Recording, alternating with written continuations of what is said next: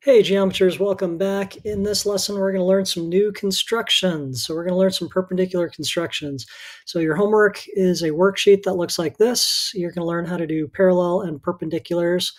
There's 3 different perpendiculars you're going to learn and 1 parallel construction. Okay, remember that all of these constructions can be found at mathopenreference.com.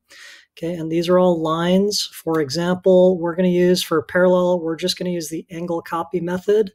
Okay, so again, it looks something like this. You can just click run, it'll run through it, or you can go next, next, next. You can also print out the step-by-step instructions. Here's printable instructions, okay, and there's other things that you can do, okay. So this is actually what we're going to do for parallel lines. We're going to use the angle copy method. But let's go ahead and switch to this, and here we go. So I have my handy dandy compass. I have my straight edge, which for my straight edge, I'm simply using a what am I using? I'm using a protractor. Okay, and I'm going to show you 3 perpendicular constructions and 1 parallel. So the first perpendicular construction is you're going to be given a line segment, and you're going to be asked to draw the perpendicular bisector or construct the perpendicular bisector. Okay, so let me zoom in just a little bit. So if you just visualize what a perpendicular bisector looks like, well, perpendicular, obviously, it's going to be something like that. Then bisector means it's going to go right through the midpoint. Okay, so how do we do this without using a measuring tool? Okay, well, it's actually really easy. You just open up your compass to any setting that is bigger than approximately 1/2. So just kind of visualize, estimate where you think the midpoint is, then open up your compass to anything bigger than that midpoint. Okay, and you can go all the way to the other point, but you don't have to. It's kind of a waste. Just anything that's bigger. Okay, so I'm going to use that. And then I'm just going to make 1 big arc. Okay, and then keeping your compass on the same setting, put the pointy end on the other end point, make another big arc. And remember, I called this the football construction, right? The football construction. So this perpendicular goes right through these 2 points of intersection. So there is your perpendicular bisector. Okay, and we can label it and name it and write some notation, but I think we did that last time. So now what we're going to do is we're also going to do another perpendicular, but with this perpendicular, we're going to have some kind of line or line segment. It doesn't matter. Let's say that this is now a line. And they're going to give you a point on the line somewhere. So let's say this point right here. And they're going to say, can you construct a perpendicular to this line? Let's call this line M. Okay. Construct a line that is perpendicular to line M that goes through point A. So it's going to go through here. Okay. So to do that, what you're going to do is you're just going to simply kind of cheat and make this into a line segment and then just do this construction. Okay. So right now it's a line. So we're going to just open up your compass to some medium setting and make this a line segment. So make an arc here and an arc on the other side. Okay, if you want, you can just make this one really big arc. You don't have to, it's a little bit of a waste, but some people like to do it this way. Just make it one really big arc. And now these intersection points are equidistant.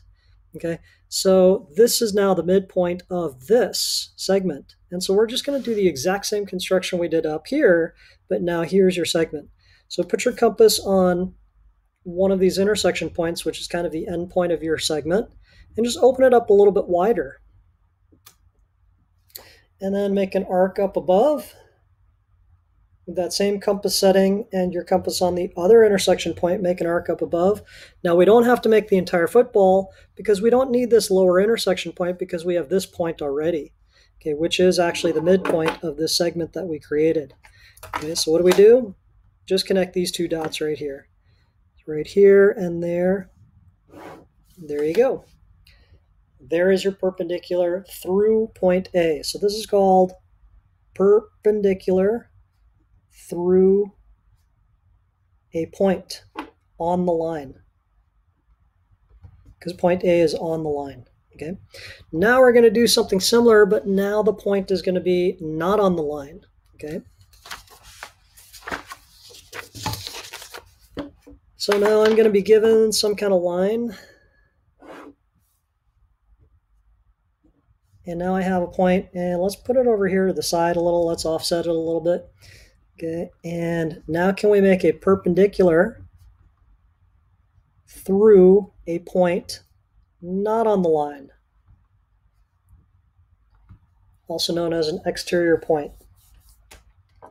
So to do that, what we're going to do is make a smiley face. Okay, so we're going to put our compass on point A and open it up so that it is bigger than the line. It goes beyond the line.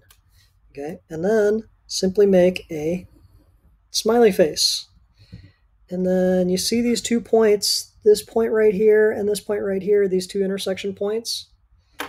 Well, now you're going to move your compass to each one of those intersection points. You don't even have to change your compass. You can just leave it where it's at and make an arc below, and then make another arc below. Okay, and these are your 2 points that determine the perpendicular.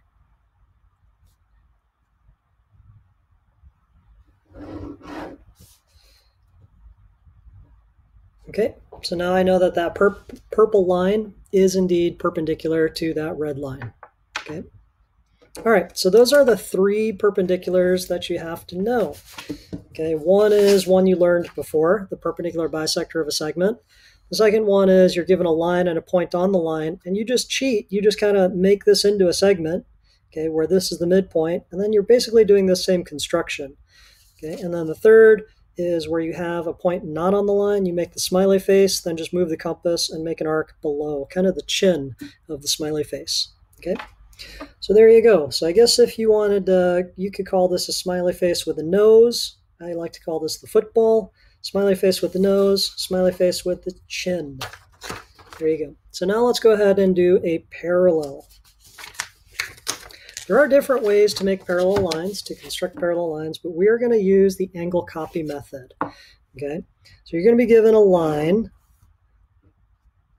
Let's call this line M, and you're going to be given a point that's not on the line. Let's call it point A.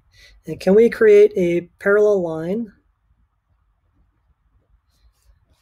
Parallel, okay, to line M through point A.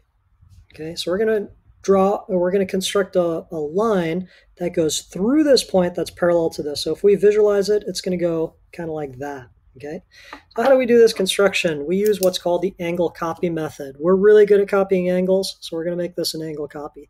So we're going to make this an angle, and it doesn't matter how obtuse or how acute you make this. I always make it kind of roughly, I don't know, something like this, maybe 50-ish degrees, something like that. Okay, so we make this an angle. So now this vertex corresponds to point A. Okay, this point is going to be the vertex of this angle. Point A is the vertex of the angle that we're going to copy. So we're just going to take this angle that we created and copy it at vertex A. Okay, so how do we copy an angle? We open up our compass to some medium setting, put it on the original vertex, the angle that we're trying to copy. Then we move it to the vertex at point A, and we transcribe that same arc. Okay, so this arc corresponds to this arc. Okay, now the last step is we go ahead and open up our compass from one intersection point to the other intersection point. Okay, and then we just transcribe that arc. So we're just chopping off.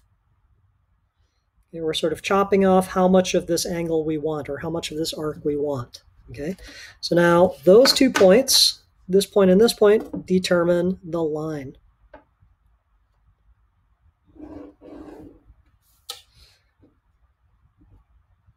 Okay, so let's call this line L. So we know that line L is parallel to line M.